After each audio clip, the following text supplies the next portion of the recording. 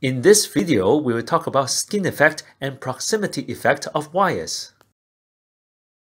If you think that the resistance of a wire with a fixed cross-sectional area and length is constant, think twice. Today I'm going to show you two ways to change the resistance of a wire without changing it.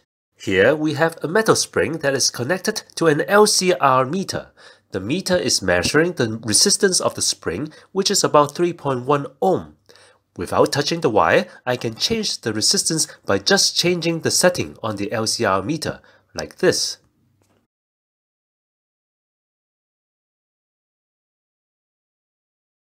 We see that the resistance has increased after I changed the setting. Now I will show you one more trick.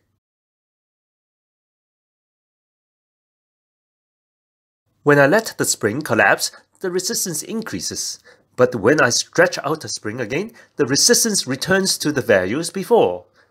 Pretty cool, eh? So what's going on here?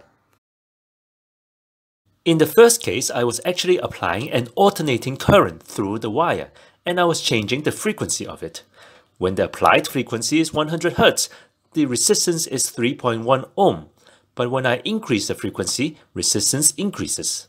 So how comes? We have learned in our previous video that the resistance of a wire is given by the resistivity of the material, the length and cross-sectional area of the wire, like this. But as it turns out, the effective cross-sectional area of the wire that the current passes through is not a constant, but depends on frequency. Specifically, when an AC current is applied, a varying magnetic field is generated along the wire. This varying magnetic field induces an eddy current inside the wire, and it will cancel out the applied current in the middle of the wire. As a result, the AC current will be concentrated on the outside surface of the wire. This is known as skin effect. And the effective shell where most current flow is known as the skin depth. Skin depth can be given by an equation like this, with the square root of the frequency in the denominator. So we see that at higher frequency, skin depth is smaller. The effective cross-sectional area is then smaller, and therefore resistance is larger. To get a better idea of how big is the skin effect, we can calculate the skin depth for a copper wire. At 50 Hz, skin depth is about 1 cm. But if we increase to 1000 Hz, skin depth decreases to about 0.2 cm. It is further reduced to about 0.01 cm at 400,000 Hz. Let us now take a look at our measured data to see if they make sense. I have plotted here the logarithm of the resistance versus the logarithm of the applied frequencies of our wire. When the applied frequency is small, the resistance is constant. This is because the wire diameter is smaller than the skin depth, so the entire wire can be used to conduct electricity. As frequency increases, skin depth decreases. At the point where the wire size is similar to skin depth, we start to see an increase in resistance. At higher frequency, skin depth is small, and the AC resistance of the wire can be approximated to this, which is proportional to the square root of the frequency. We can see from the graph that at high frequency, the slope of the log-log plot is 0.5, which is consistent with the theory. In general, AC resistance is higher than DC because of the reduction of cross-sectional area for electricity conduction. Now we understand that the resistance of the wire depends on how the current is distributed within it. Then why does the resistance increase further if I let the spring collapse? This is known as proximity effect and happens when the wires are close to each other. The theory behind the proximity effect is the same as that of the skin effect. The magnetic field generated from an AC current does not only influence the current within the wire itself, it can also interact with neighboring wires if they are too close together. Eddy current will be generated in the neighboring wire, causing a distribution of current inside it.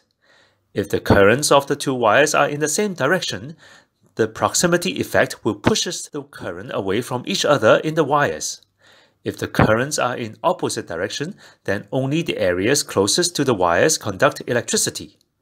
Overall, The proximity effect further reduces the effective cross-sectional area of the wires used for conducting current and therefore increases resistance. Proximity effect only occurs if the wires are close together. This is why when the spring is stretched out, there is no proximity effect and the resistance is low. When we collapse the spring, the wires get closer together and the resistance increases with proximity. Let us plot our data to see how big are the different effects on the resistance of the wire. When the wires are far apart, only skin effect is observed. When we decrease the wire distance, resistance increases because we now have both skin and proximity effects. Both effects depend on the applied frequency of the signal. You may wonder if the increase in resistance has to do with the increase in inductance of the coil as the coil length is reduced. There is probably some contribution to this, but impedance of an inductor goes with frequencies times the inductance. So if the increase in impedance has an effect, we should also see it at lower frequencies, which is not the case here. Though we do need to study more on this to really find out. Coming back here, interestingly, we cannot find a formula in books or on the internet to describe proximity effect. This is probably because proximity effect depends on the geometry and arrangements of the wire. But from our experiments, we see that proximity effect seems to be more prominent than skin effect. Both skin effects and proximity effects increase the resistance of the coil of wire, especially when the wires are close together. There are in fact many applications, for example transformers, motors, and induction cookers that use coils of wires in them. Both effects will lead to extra power losses from the devices, especially if there are high frequencies harmonics in the applied signal. I hope this video gives you a better understanding of how the resistance of the wire is affected by skin effect and proximity effect. Thank you for watching. Bye bye.